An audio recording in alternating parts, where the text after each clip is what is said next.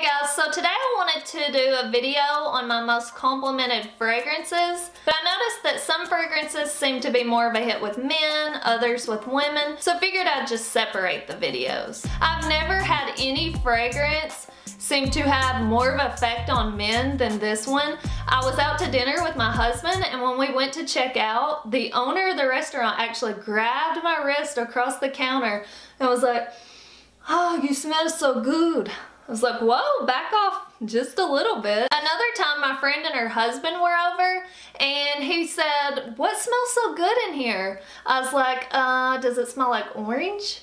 He was like, "Yeah." I was like, "It's me." And she said, "Babe, you never say anything about my perfumes." Also, when I wear this, my husband, he'll just like a little puppy sniffing my arm. Just anytime I wear it, it always gets compliments. It gets them from women too, but I've noticed it mostly gets them from men. And the cologne that I'm talking about is Orange Sanguine by Atelier, and that's French, so I probably just butchered the pronunciation. The key scent notes in this is blood orange, and it really mostly just smells like orange. Other notes in it are geranium, sandalwood, amber, and jasmine, and tonka beans. The scent's fairly simple. It's mostly citrus and orange, but it's still sophisticated and rich at the same time. It never fades into that cheap, tacky smell. The first time I ever smelled this, I thought of it as just a really clean, energizing daytime scent.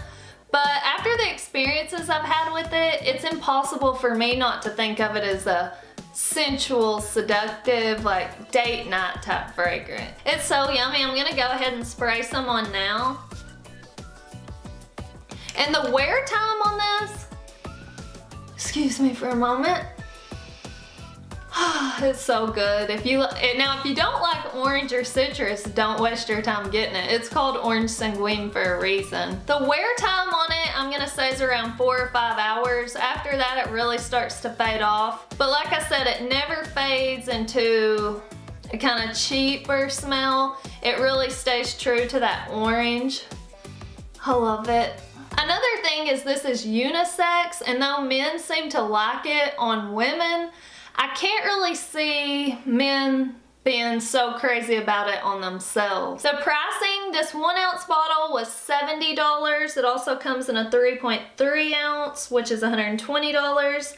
And then the value size, which if you can afford it, it's the best bet, is 6.7 ounces at $195. I always end up buying the smaller because I don't really want to drop $195. But then I always kind of regret it because I've run out of this so fast. Anyway, I just wanted to share with y'all one of my personal favorites. I'll see y'all next video. Bye!